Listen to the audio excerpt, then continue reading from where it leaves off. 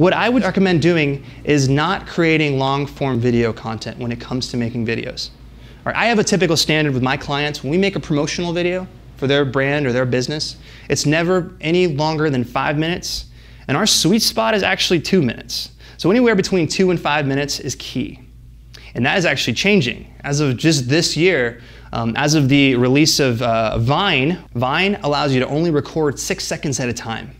6 seconds. You have to use 6 seconds to your biggest advantage. That's really hard to do for some people. Big companies now understand this. Big companies like Home Depot, Coca Cola, Paramount Pictures, they're all understanding the power of short-form content, bite-sized content for the internet.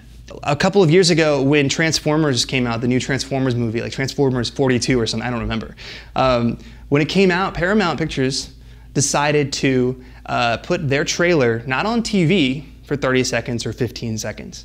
They decided to put it on Vine for 6 seconds. So they created this 6-second trailer for their demographic, which is the millennials, to watch and to see and to absorb and to say, oh my God, I want to see that. In 6 seconds, they were sold. Imagine that. I mean, typically when you go to the movies, you watch a trailer for about 1.5 minutes and we're sold or we hate it. You know, it's either or.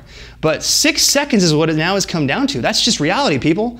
And so when you think of it this way, we're constantly getting shorter and shorter. Our attention spans are reducing more and more. And you have to keep up with those, because if you don't, people aren't going to watch your stuff. They'll never discover your business. They'll never discover your solutions for their problems. And then you're not going to have any customers.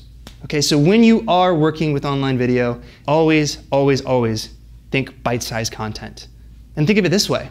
The more bite-sized content you make, the more of it you can make.